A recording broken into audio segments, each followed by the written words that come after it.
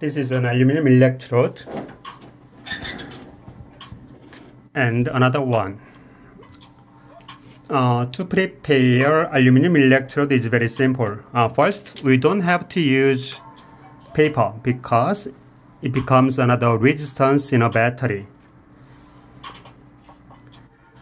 Ceramic plays a role as a separator, so we don't need to use a paper. And developing aluminum electrode, developing ceramic on the aluminum electrode is very simple. Just toothpaste. I think any toothpaste can be good. And just rub it as thin as possible.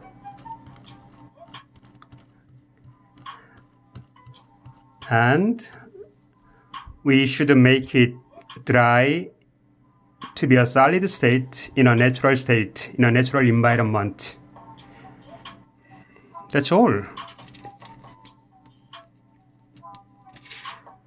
And then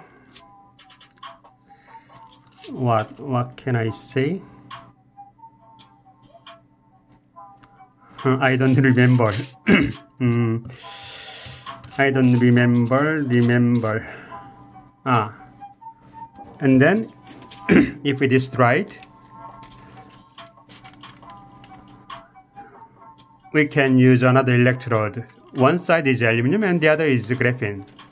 Just place the graphene onto the ceramic. Then we can make a solid state battery, solid state graphene and aluminum battery.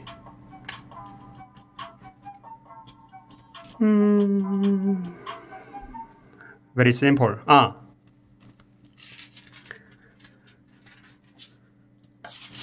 What's important is we must not put more salt into the salt.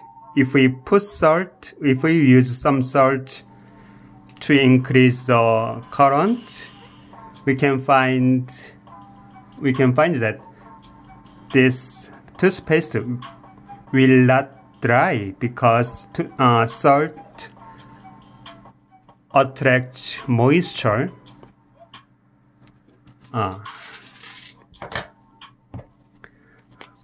Don't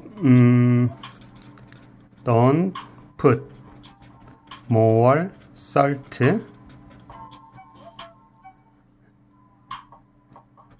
in the toothpaste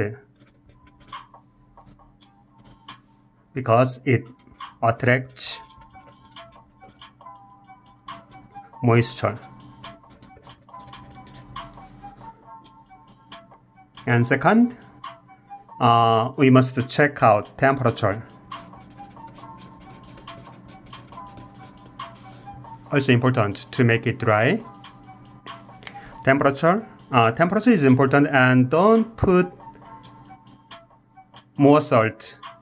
Just toothpaste is enough. Okay, have a nice day. It will dry in a day, not a few days.